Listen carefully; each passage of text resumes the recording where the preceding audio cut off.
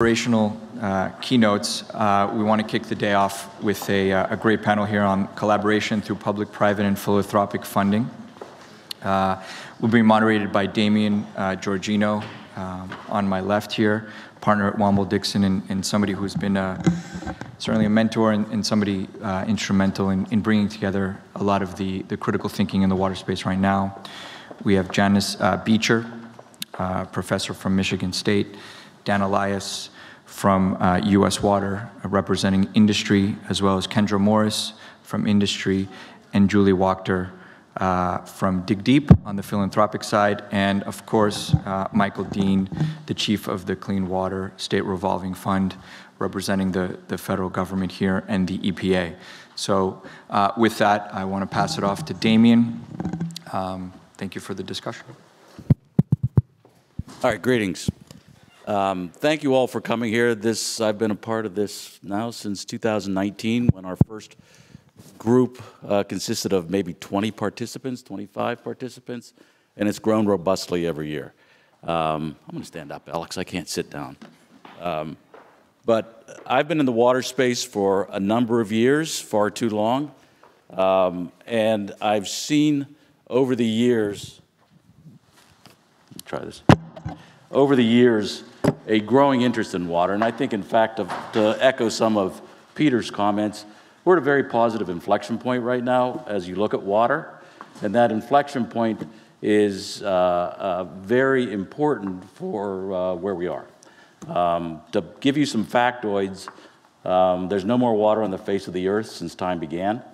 You have a fixed supply and an ever-increasing demand. Notwithstanding that our per capita usage is going down, we're still using a lot more water. The water system we have right now is, to a certain extent, very broken. In the U.S., the American Society of Civil Engineers gave water infrastructure a D-. It was the worst of all the infrastructures in the U.S. It's broken, and it needs a lot of money to rehabilitate itself. Just to give you a few factoids, and water news, we'll be talking about that, is full of headlines, disastrous proportion headlines. But again, just to put it in perspective, in the U.S., EPA has estimated historically that we need $600 billion of investment in water infrastructure now in the immediate near future. The estimates of $1 trillion are probably low. You look at growing economies, Southeast Asia, it's been estimated that by 2050 in Southeast Asia, they will need 36 trillion of infrastructure, water infrastructure investments. Coming back to the United States, broadly writ, we have an issue, and everybody has an issue, quite honestly, around the world, as to what the value of water is. We'll hear from Emma Danmiller from Innoa, where she's doing a lot of work on the value of water, but it all centers around the value of water. Why is it we don't complain about buying a $3.50 bottle of Fiji water that has a carbon footprint that is really ugly, yet we complain about our water bill, if you even know what your water bill is, and it's generally less than what you pay for cable TV. We need to have a serious discussion about the value of water. Government can't do it on its own. Just the size and scale is too large for government to be the investor in those assets. Investing by governments right now is not working the way it should. It's not directing it to the innovation that's needed. It's not directing it to those financing sources to make the system much more efficient. I had the pleasure of being nominated on the National Infrastructure Advisory Council. We talked about that in some of the earlier folks. They had mentioned that.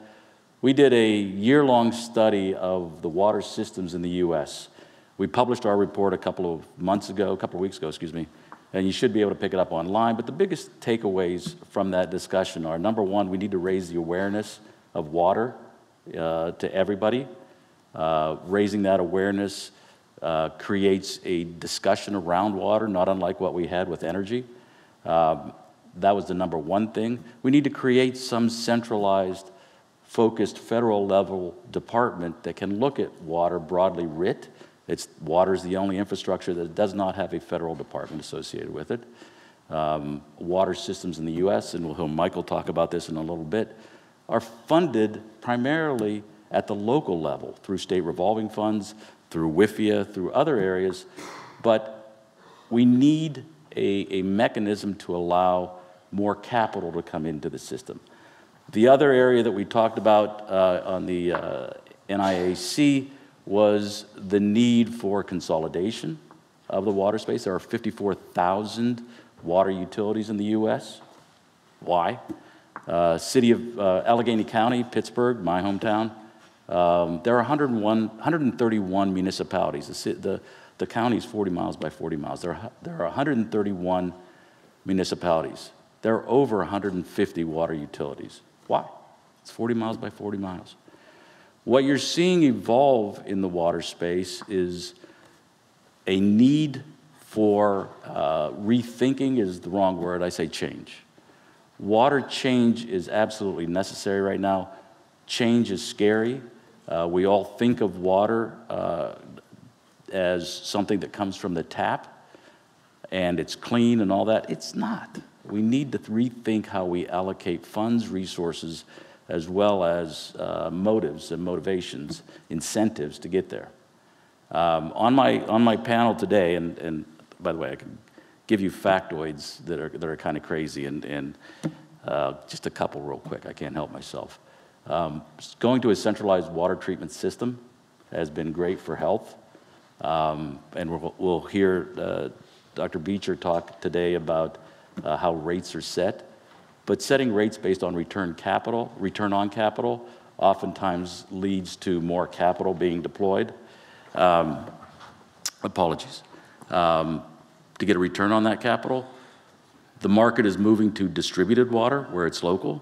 When you look at EPA guidelines for water utilities, 100% of all the water that is delivered out of a POTW has to be treated to drinking water standards. You know how much of that is actually ingested by a human? 1%. It's rather inefficient. We're moving towards a system that the energy grid went through a long time ago. We moved from large centralized systems, we deregulated it. All of a sudden you incentivized investors to come in, and we ended up with things called microgrids, eventually distributed energy. Where we're moving now in the water space is to something called distributed water, where water is made locally, delivered locally, the carbon footprint associated with it is virtually eliminated, and you can secure that that water is safe and drinkable. So, what's our panel going to talk about today? Our panel is going to talk about primarily the right-hand side of the balance sheet. $1 trillion is a lot of money. Federal government can't do it by itself and shouldn't do it. You know, what's the role of government is a different debate, but the right-hand side of the balance sheet is what we are talking about right now, and who should fund that right-hand side of the balance sheet. We've talked a little bit about public-private partnerships. I don't know what that means. I really don't. We've talked forever. I used to do privatizations in the 90s. I've been in the water space far too long. That went out of favor, and we went to public-private partnerships.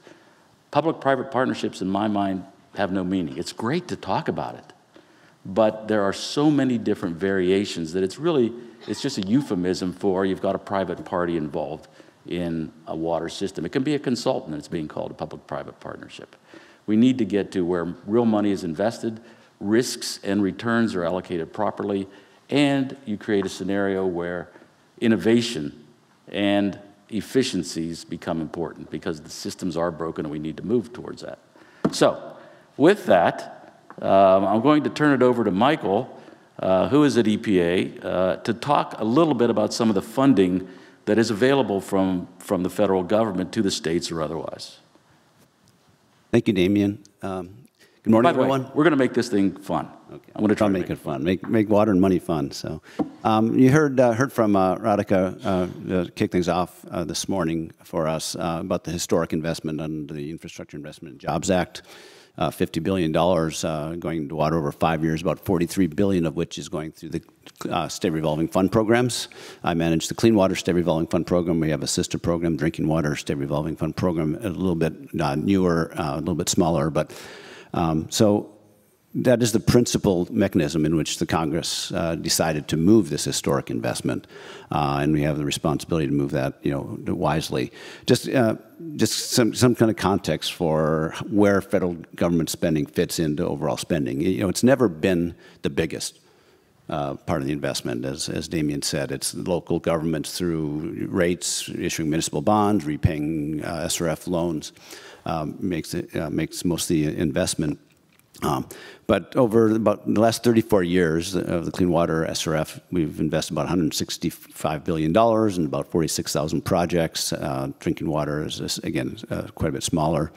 And that's supercharged now with an additional $43 billion coming through those programs in the next few years, in addition to our regular annual appropriations that we're getting as well. So we and our state partners are moving very hard, very quickly to get that money going.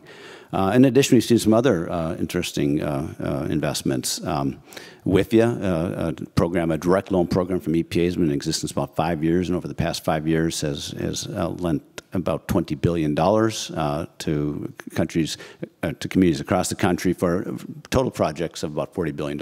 It funds about 49% of its projects. The American Rescue Plan Act several years ago, as part of the pandemic recovery, their state and local recovery funds have a significant investment in water. We were tracking for a while, but about a year ago we gave up tracking how much of that was going into water. It was about $10 billion at the time, and additional grant money going into communities across the country. So we do have this infusion of capital. In addition to other programs, U.S. Department of Agriculture has a very significant program people often forget about for rural communities as well, with billions of dollars going in grants and loans. But as I said, it's never the bulk of the funding, but federal funding is important. And I think one thing that we can focus on is, I think we have a responsibility as a federal government to kind of direct how we should be investing in this country. So we've heard already this morning from Radhika about the historic investment and reach out to disadvantaged communities, those who have not benefited from the federal investment in the past.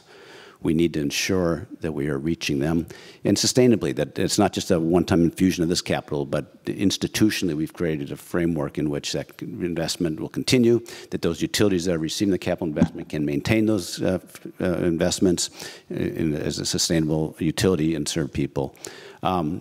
We can focus on resilience, right? We want to make sure we're building resilient infrastructure, climate resilient, all hazards actually, but if we really focus on the climate resilience, more green, looking at things more from one water standpoint. The Clean Water SRF in particular, compared to the drinking water, NC Sun's utilities, we fund all sorts of water quality projects, really exciting. More source water protection, so we don't have to treat as much, more reuse, so we don't have to obtain as much water as well. So again, I think the key for the federal investment is showing how we should be investing, and not, as Radhika said, just moving the money through the existing systems, very intentionally taking a leadership role and filling in gaps where other capital can't go, or being kind of a facilitator to bring in other sources of funding along with it. It doesn't always have to be. I'm a big proponent of multiple funding, so not 100% SRF funding, bringing in WIFIA money, bringing in private money, bringing in philanthropic money, whatever is necessary to meet that community's particular goals. We need to be very open to that, and we need to really lead that. Yeah, I think the federal government does have a role in doing that, and setting the policy. I get concerned a little bit with perpetuating a system that's been going on for 150 years and redoing it. Dan? Yeah, and I think one of the biggest challenges is obviously how do you reach the communities that are in the most need? Communities in central New York, as an example.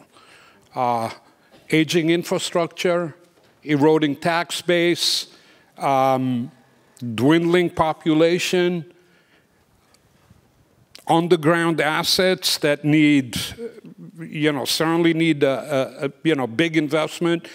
From our standpoint, trying to be in a position where we can bring and add value as we look at some of these communities. It's very, very challenging, navigating the political landscape as well. And so I don't know if there's a solution here that kind of, fits every community. There's a uniform solution. It needs to be specifically tailored, and I just don't know how we approach that. Can I respond? Go ahead, Kendra, yeah. I work for Veolia in the Northeast region of the U.S., and one of the #1 requests that we get is, can you please, from municipalities, our municipal partners, is, can you please help us access federal funding? And so in New Jersey, we started working with EPIC, and I'm sure EPIC is here somewhere today, as a funding navigator, and helping this one borough in New Jersey is very small and has increasing requirements in their new permit for their wastewater system. They're not going to be able to afford it. So what do?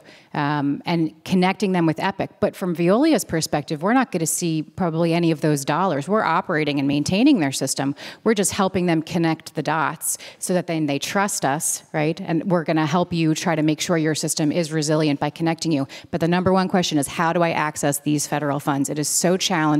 You need consultants, you need a lot of paperwork, you need a lot of patience, and you need to be a good storyteller, right, to be able to secure the grant. So it takes a village. Yeah, and let me just kind of set the stage a little bit differently.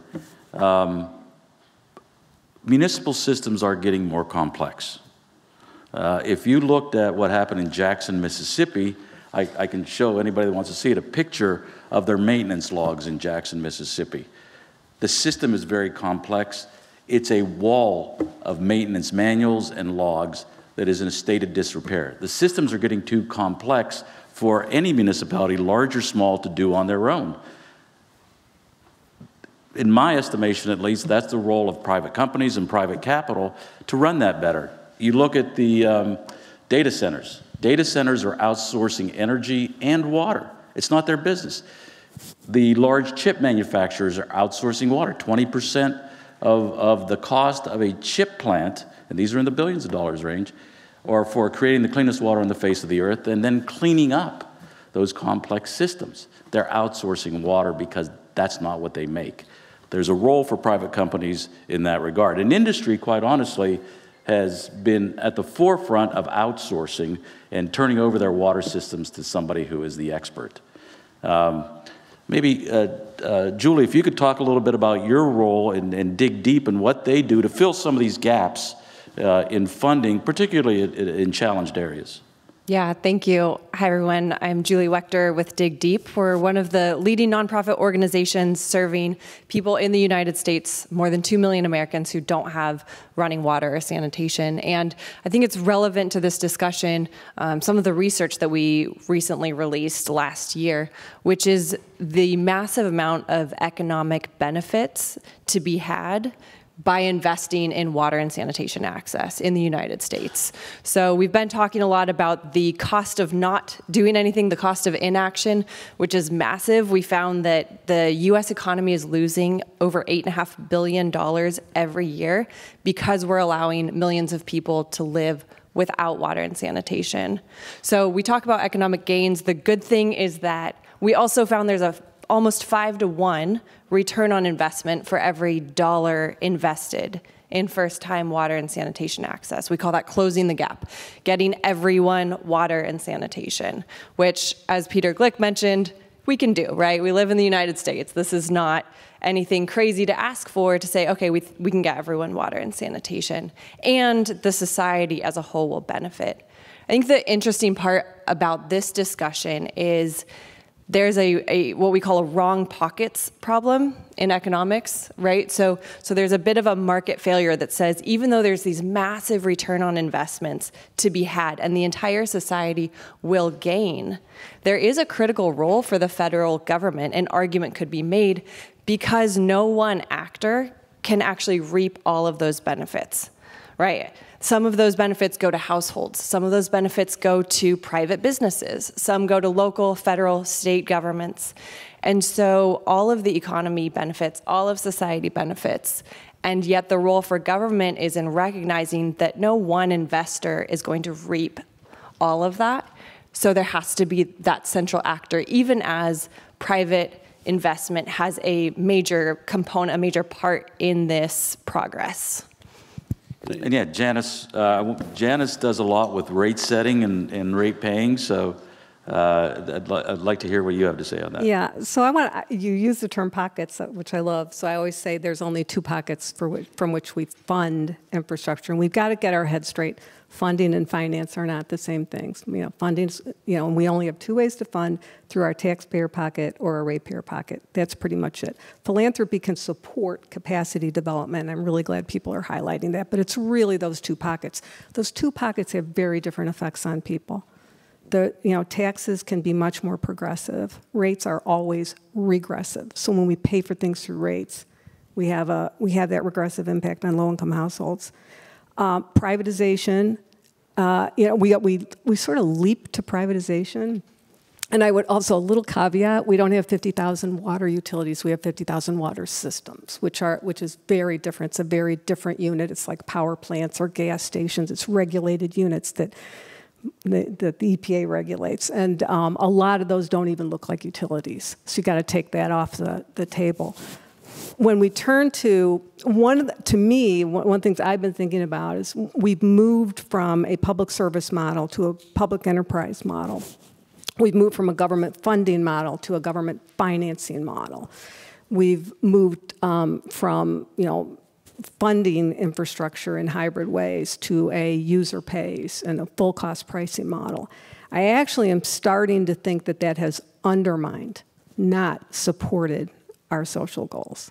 And I think we need to step back, and you really said it, we need to think, we will never get those pockets right, so forget about it, right? But one of the reasons we pay for things in society, like transportation, right, like other kinds of essential services, we pay for those through tax dollars for a reason, and that's because we believe in a level of equity. And again, sorry I didn't want to talk, I didn't know I was going to talk about rates today, but when you propose two things, when you propose the private solution, you will raise the cost of capital on the debt side and the shareholder equity compensation side, so you have to accept that. And I think you would need to think through, you kind of had, no offense, a little slight contradiction because you talked about water is local, which we all talk about, but then we talk about consolidation in the same breath. So which is it? Water systems operate like microgrids. Let's capitalize on that, and let's think about bringing technology and innovation into that space. I think that is really interesting, and I think it goes to resilience, which we're all thinking about today. But I think there are ways to capture both scale and scope efficiencies and operational performance. There are models out there. I'm sorry. One last thought is I just feel like I feel like I'm hearing the same record playing over and over and over in my head. I've been at this conversation before, and we don't lack ideas. We don't lack innovation. I don't even think we lack incentives. People say that. I don't think that's true. I think we lack capacities. I think we lack, the institutional and practical operational capacities to put things in place. And I'll stop. I'm sorry. Damian, can I comment? Yeah. Oh, sure. No, I was just Kendra go right ahead. Yeah. Talked about getting municipalities to financing, whether it be federal financing. What you were just talking about, the capacity. It is important, and Radhika, I think, mentioned this as well, is that we do need to build that capacity, and we need to bring people together. And what we're doing at EPA is funding environmental finance centers, we call them, technical assistance, right? $100 million directly to lead people to SRF programs. You mentioned EPIC is one of our national EFCs. U.S. Water Alliance is here as another of our national EFCs. We got 4 national level ones and several dozen smaller ones as well. But it's really about bringing the right solution, right? I always talk about innovation. It may be low-tech innovation, right? It may be bringing in that skid-mounted unit, maybe, whatever it is finding the right technical solution for them, putting in place a governance structure and an ongoing sustainable funding from ratepayers or whatever the source is, so you maintain that, and leading them to the financing vehicle to bring that money in. So I think it has to be very intentional, and again, this is a one-time shot, but we have to take the opportunity to build a framework that's going to be existing after this funding is going. No, I hear you. We're probably at different ends on that. Janice certainly than me. I think that when we look at the world, I think the incentives for a government to say the government can only do one size fits all. The solutions are myriad, and I think the only way to get those solutions in there is to have private enterprise get involved. Part of what we saw with deregulation of energy was a fear that prices would go through the roof. They didn't. We saw microgrids come in, and then we all of a sudden saw distributed energy. I think you're seeing with the connection, the overlay with energy, 40% of the cost of a utility is in energy, that you're going to get to that model. Dan, I think you would have some discussion on that or some thoughts on that. Yes, so I think whether it's Veolia, U.S. Water, from our standpoint, we can bring the tools, we can bring the technology. I think we can certainly partner with financial investors. We can put a package together that includes private equity, includes government debt. The challenge that we have, however, and I don't know how we overcome it, is navigating the political landscape. It's different in different places. Doing business in New York is very different than doing business in Florida, which is where most of our business is. And procurement barriers are a big, big challenge. And so how do you overcome that? Yeah, no. Florida has a law that enables unsolicited proposals, as an example.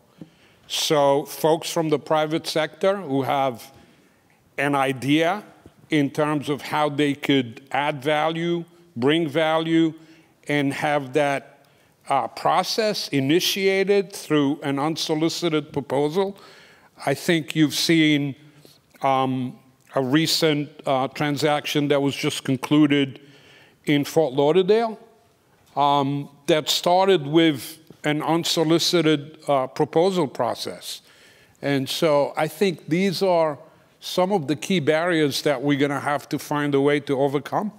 Yeah, go ahead. So one of the largest challenges that we find is municipalities are being asked, elected and appointed officials are being asked to understand complex contracts, complex risk profiles that are associated with either design, build, finance, operate, maintain, design, build, operate, maintain, operate, maintain.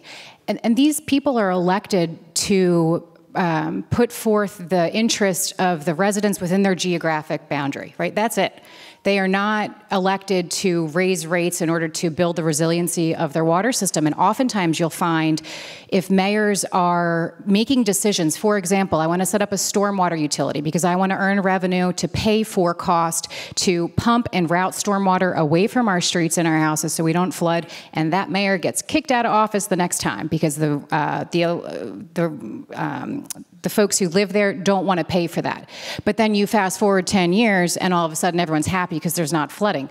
So we are asking mayors and council members to make decisions that are not in their best interest either. So I would argue and be provocative, and you got to blow up the whole way that we manage rates for water. You know, why don't you have state PUCs set rates for everyone? Take that responsibility away from the mayors and the city council members. They don't want that responsibility. It's an enormous headache. headache.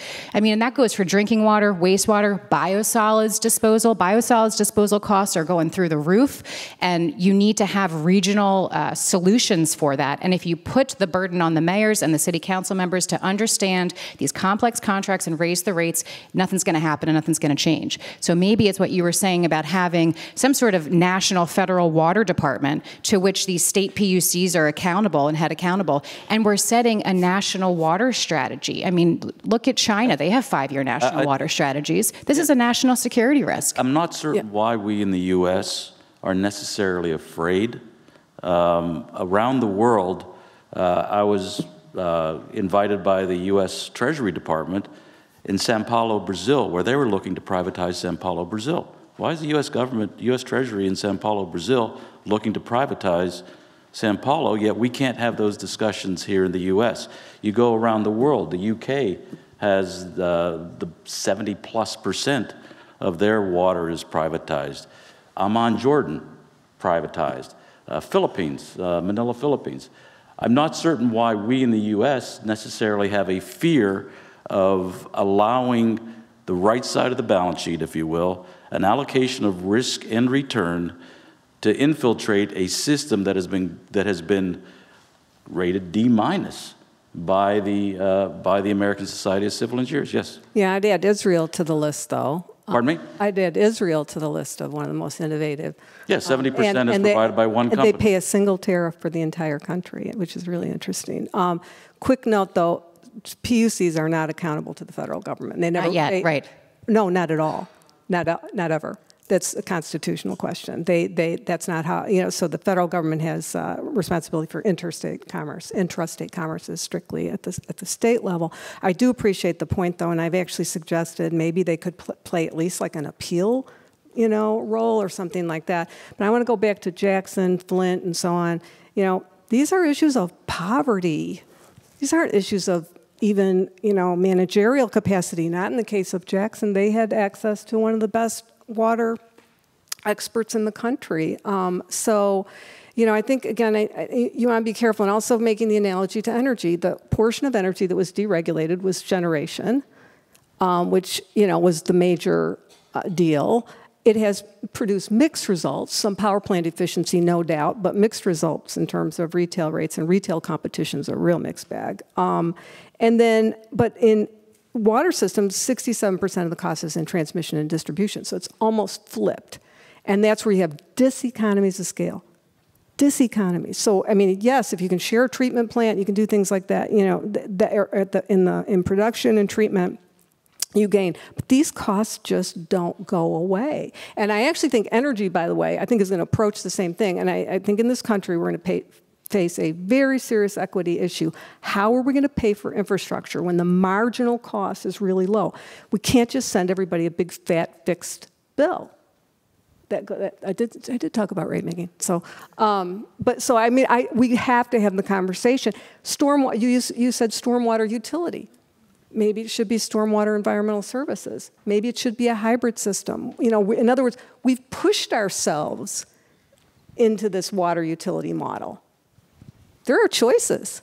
There are choices in funding and there are choices in financing. And I think again, let's have the conversation. Yeah, no, I think that's right. That's the whole point here, though, is to have that conversation and to talk about that, because with the rise of infrastructure funds, the cost is lower. With the rise of enterprises that are looking at innovation in water, looking at AI, AIML, looking at how intelligence can be brought to the grid to make it more efficient. And we're simply unable, with the current discussions around PPP, to have those dialogues, because part of it, I think, is the red tape that both Kendra and Dan alluded to, but more importantly, the sophistication and sophistry of a lot of the systems themselves just don't allow it.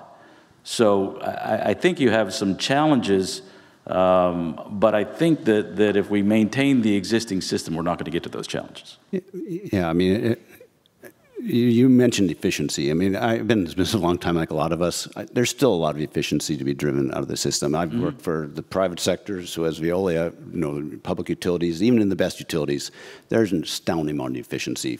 If you look at it holistically, all the way from planning and design to rate structures and capital. So I think that's on us, and it's also on us as water leaders to work with the governing bodies, because we're not going to. So why don't we have a dialogue about the value of water?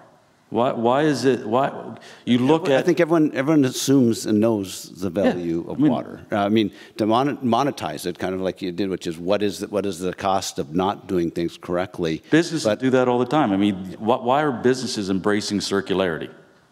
Why are they outsourcing theirs? It's the same water.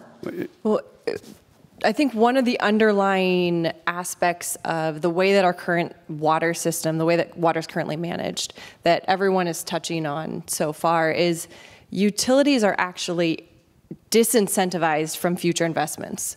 They're incentivized, as you mentioned, to keep costs low. That's what we saw in Jackson. We've seen that in a lot of these headline-making water tragedies, is that for years there's been this disinvestment from utilities because they're incentivized to keep their ratepayers happy and keep costs low. And as Radhika Fox mentioned earlier, even in a lot of these places, if they could raise rates without getting kicked out of office, there's an affordability issue. And are we saying that we're willing to live in a country where if, say, you get sick and you're paying for chemo and your water bill is high and you can't afford to pay it, your water bill gets shut off? Is that, if we're talking about water as a human right, then we need to accept that there's things that need to prevent water shutoffs, and it's not just an economic force. So I think part of the answer to that is we have the same issue with energy. You have backstops, and maybe the government can provide backstops in that area, but that's not the reason not to do it. I think what happens in municipalities in particular, and again, I'm staying away from industrial and ag right now. But what happens in the muni side of things is when you hear that and you push up against it, these aren't their systems that they are familiar with. They're too complex. So where do they cut back the corners? On O&M. And that's why we have all the deferred maintenance issues. That's why we had a D- associated with it, because their only tool that they control is O&M. They've outsourced the funding of it. We do have an interesting contrast between cities, some of whom, let's be careful, we overgeneralize so much in this field. I mean, I've lived in different cities. I've always had great service that made great investments, so let's be careful about that. But some cities do they want to avoid the politics of rate increases. We have the flip side problem with investor-owned utilities because our rate-based rate of return model strongly incentivizes investment. And we probably have some uneconomic capital investment, as well as perhaps lack of incentives unless regulators are effective and doing a good job. We can have some inefficiencies there as well. And so I think, again, we have to be really, really careful. I think we have to revisit, what a prudent utility looks like today. And I think all water systems, and this is where, again, the philanthropy and the experts can come into play, should be re-optimized. These systems, we know this, they were built out in a crazy quilt pattern, right, over many years, depending on who was here and who was there and what business was there. And so we know there's just a lot under the ground there. There are models that will say upsize over here, downsize over here, relocate or abandon this area, and we can save a ton. So this is what I worry about with the ACE numbers. Do they say that, ACE? Whatever. That they seem to be presuming in-kind replacement. Well, that's crazy.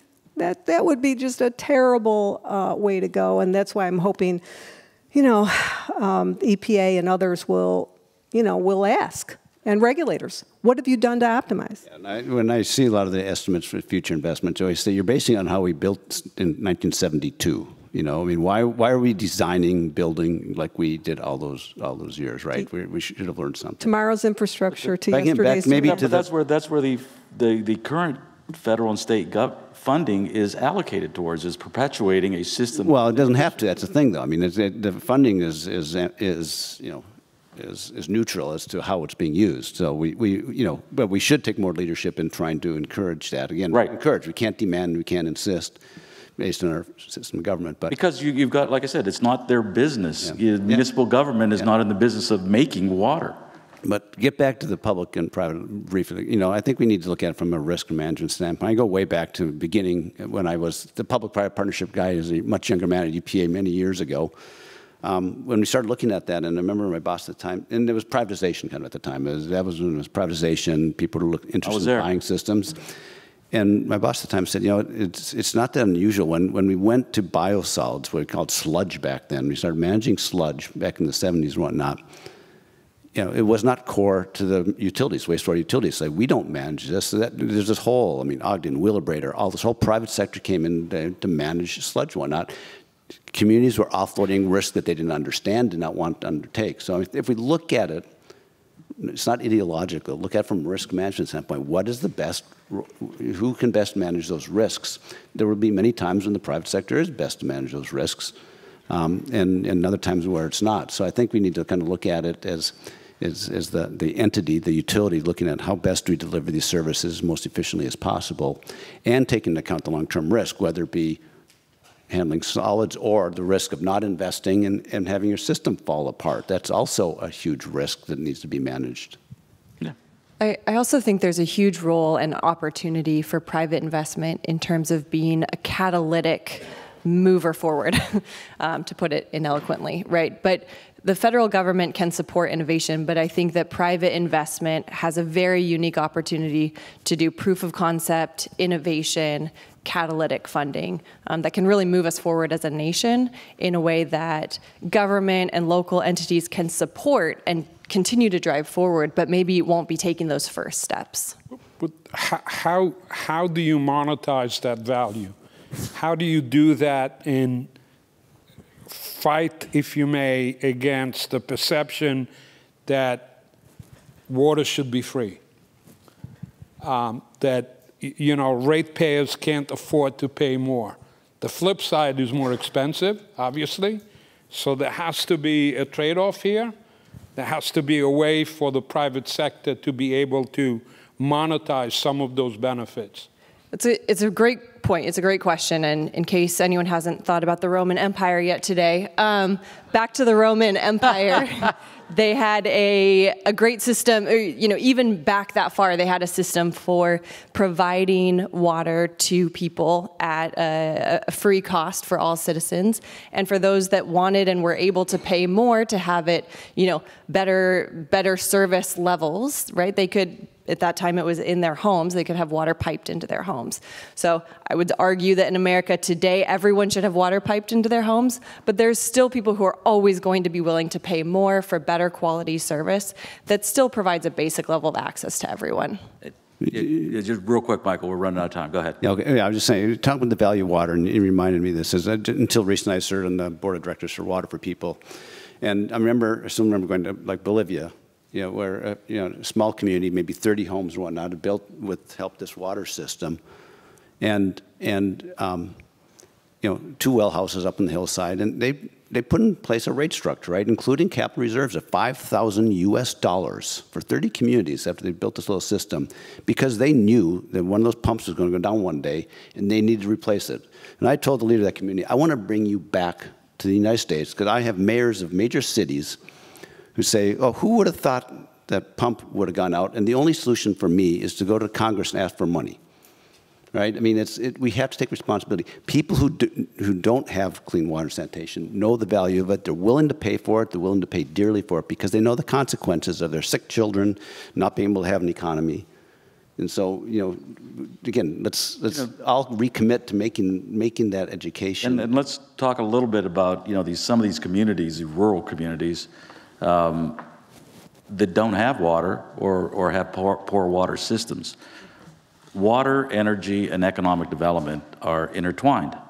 One of the things you can look at with real estate development, with industrial development, is how do you put that all together so that those communities that are lesser developed can have a vibrant economy and attract industry and attract jobs. it all starts with water. We have, at our law firm, we have a very vibrant economic development practice. First thing, everybody comes for billion-dollar plants. The first question, and for smaller plants too, the first question they ask is, what's the water situation? So part of it is you can't avoid the economic question when you're discussing what the value of water is and how to access it to those folks. So. And quickly, Michael kind of highlighted the value of collaboration and public-public partnerships. And so again, you know, I'm involved in a couple of research projects in the Detroit area, you know, looking for ways to, you know, bring stakeholders together to understand the value of collaboration, you know, that will enable technology and also risk management. I think resilience, Michael, will drive that in the climate context. Well, unfortunately, we're out of time.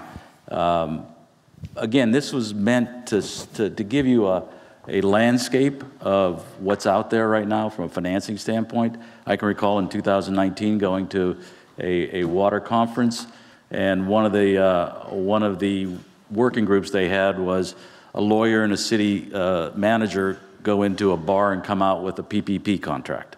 That's the way it was, and that's the way I think, unfortunately, it still is today. We really need to get a more dialogue around the value of water, and you'll hear more about that from the folks in the Middle East coming out today.